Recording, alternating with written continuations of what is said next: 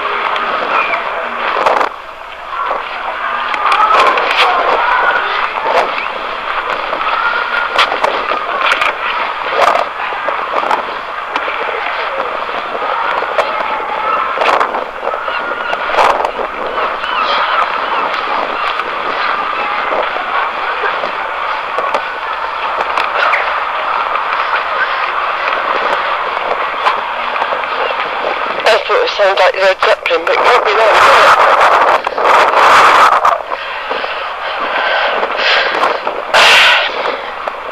Right, what I'm doing, because you can't see anything, I can't take any pictures either, not now. So I can buy a cheap film again. It's all to do with time. I've not got a lot of time. Otherwise I could have got some more cameras. And 2 dead ones didn't help.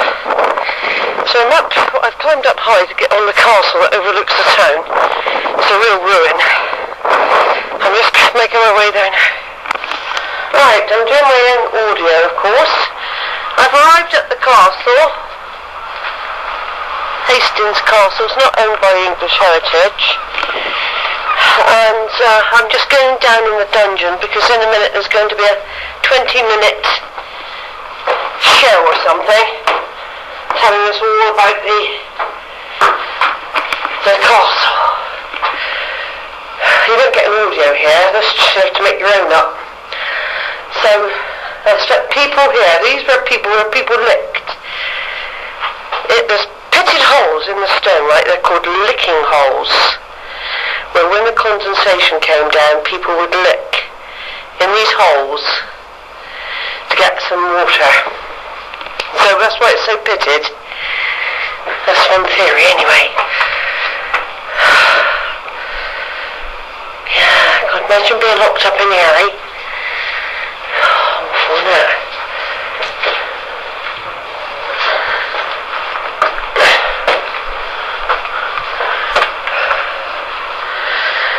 A bit more down here. So like I said, I can't take any photos, do any video. I just have to describe.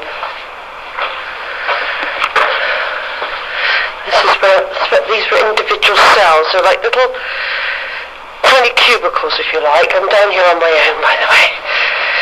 So I hope you didn't turn the light out. It's like individual cubicles. This is a slightly bigger one.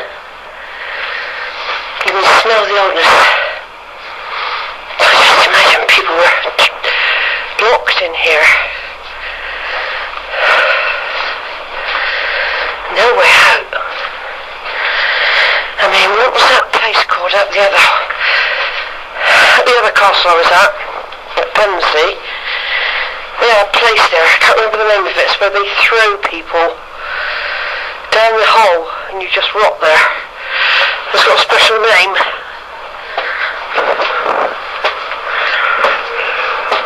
And that's the dungeon.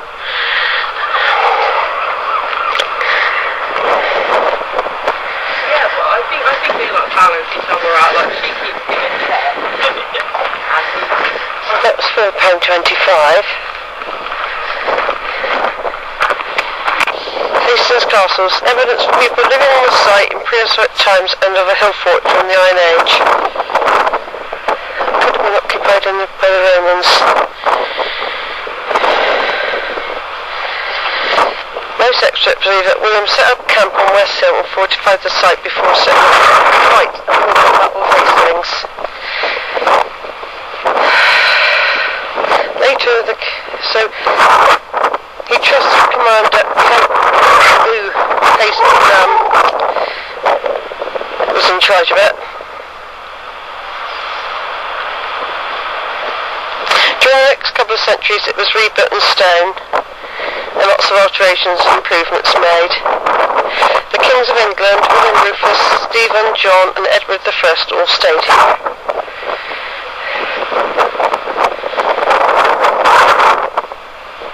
During the 13th century, terrible storms silted up the harbour and undermined the cliff on which the castle stood. Eventually the cliff gave way, taking with it the southern part of the castle. The rest fell into disrepair, leaving only the church buildings. These were seized by King Henry VIII in 1546 as part of the Reformation of the Church of England. The church and remains of the castle rapidly became a ruin, overgrown and forgotten for more than 200 years. In 1824 the site was excavated and the castle became a popular tourist attraction.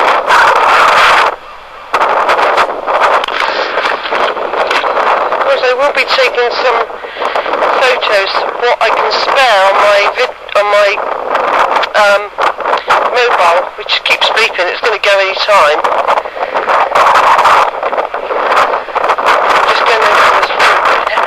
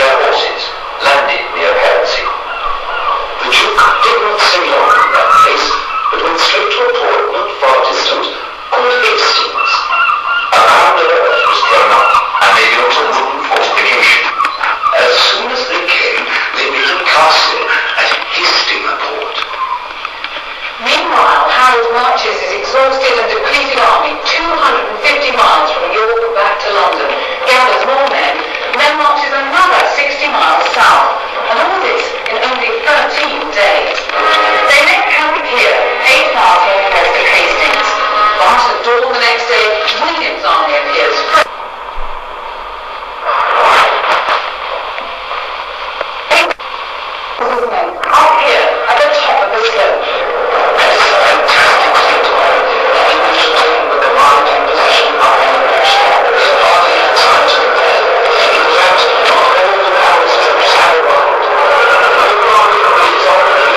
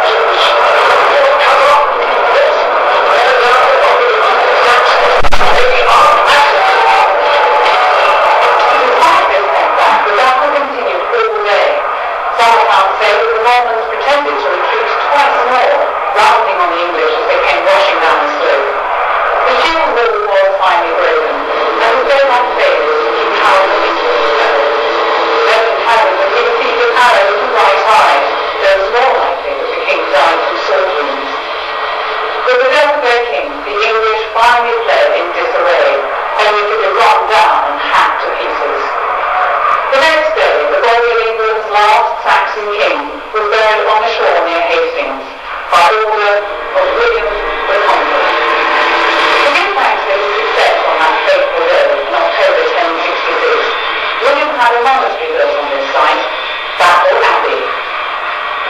King William marched to London, ruthlessly crushing all opposition, and declared himself King of England in Westminster Abbey on Christmas Day, 1066.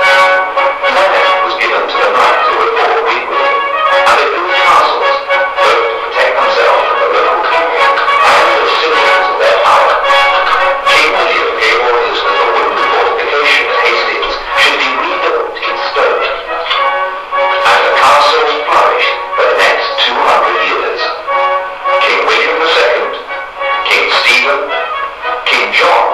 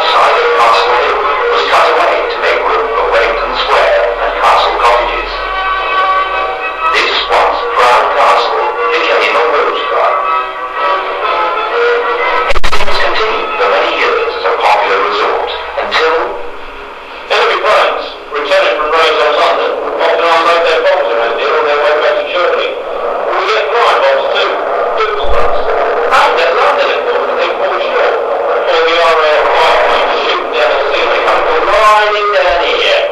Water. Marvellous. There's an anti-aircraft gun just outside the castle. Several bombs have actually hit castle. Right then. In 1951, our present Queen, then Princess Elizabeth, received the deeds of the castle, where the Pelham family, owners since 1591, sold it to Hastings Corporation for a sum of £3,000. In 1961, the stone from the castle was exchanged for this one from Falaise Castle in France, birthplace of William the Conqueror. There isn't much of the original castle left, but as you walk round these proud ruins, try to imagine yourself back 900 years. Take the castle mount, for instance. That mound of earth was thrown up by the Norman invaders before the Battle of Hastings and became the first modern Bailey castle in England. The chapter house on the left and a fine north gate. Outside the gate were found the remains of a bridge that once crossed the wide ditch surrounding the castle. To the right of the gate, some extraordinary caves or dungeons can be seen. In Norman times, the entrance was within the north gate, and they were possibly used as storerooms. The square tower, beside which is a passage known as the Sally Port, a quick way out for launching a surprise attack upon invaders, although experts now believe this passage is more likely to have been a guardroom or toilet. The collegiate church of St. Mary in the castle, from which the four great bells in the central tower resounded in the town below. The central tower itself, built around 1182, with its staircase, the discovery of which led to the excavation by Herbert in 1824. Inside the church, the site of the high altar, and you can still see outlines of 2 of the 8 arches in which the canons sat. The cloister walk, south of the nave, where the ordinary people would gather, leading to the chapel of the Holy Cross, to which pilgrims would travel far and wide, hoping for cures and miracles. And the magnificent eastern gateway. How many kings of England, knights and their ladies, rode over that bridge to enter Hastings Castle? A site like this, steeped in centuries of history, will have many ghostly stories and fantastic legends. My favourite is about the castle itself, for it's said that if you're out at sea on a misty night and look back at the cliffs, sometimes you can catch a glimpse of the castle, not as it is today, but as it stood in all its splendour 9 centuries ago. William the Conqueror's proud Castle of Hastings.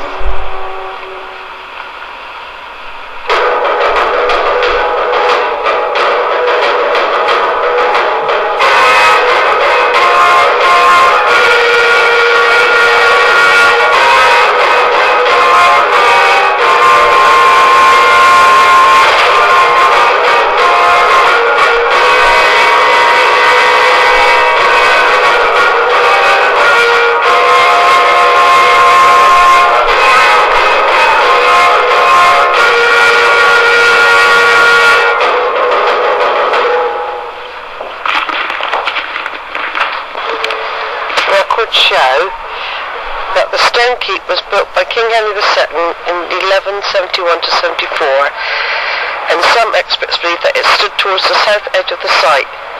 William Herbert, who excavated the site in 1824, was convinced that he had found part of the floor of the keep close to the edge of the cliff at that time. Unfortunately, this part of the cliff has since been removed, so there is now no evidence.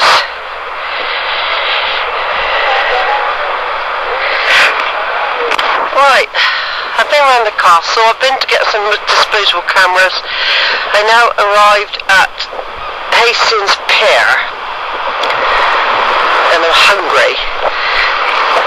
So I bought to buy a disposable camera in the end. I got buy a pack of 2, get 2 free.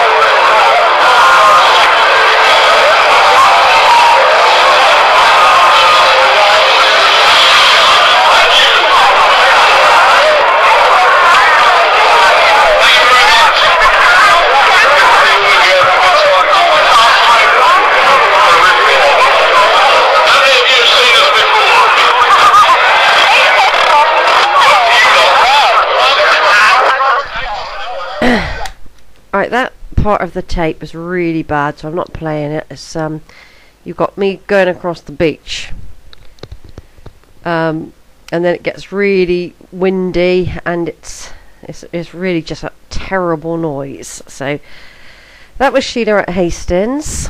I did have a wander around the seafront and everything. Sadly, the pier hasn't got enough funds to keep going, so it looks like a derelict relic, really. It's another sad pier. So that's it then. So I went up in the castle.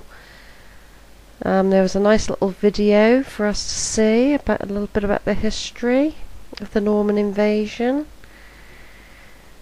And that's it. So over and out.